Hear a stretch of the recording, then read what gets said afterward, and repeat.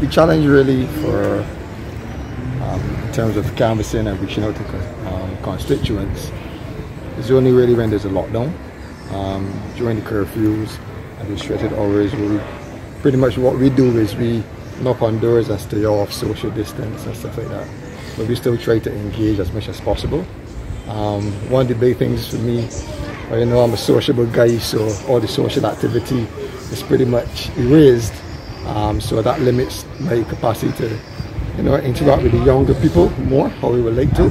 But in general, in the current situation, we continue to walk, canvass the street, knock on doors and stuff like that as much as we can. That's been working pretty good. Once we maintain our social distance, and persons are usually inside the house or behind the garden wall or just look through the window to interact with us. Okay. What are some of the major concerns and requests that you've been getting from residents?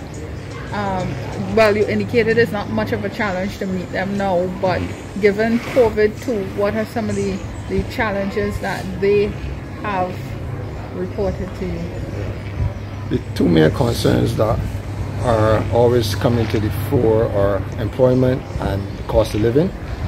It's not to say that there are not other issues that they would like to see addressed. I mean, where we are right now in Redmond's Road, Deacon's Court and so forth, these people would like to see some natural gas to their house, for example. It would be something that they've been asking for over 20 years. Speed humps to control the speed of traffic has come up, and lighting issues is a very popular one. Right? Those are the issues, but needless to say, jobs are important, and we're seeing the need households are without employment, and somewhere only one person is working, but it's not enough to sustain the household.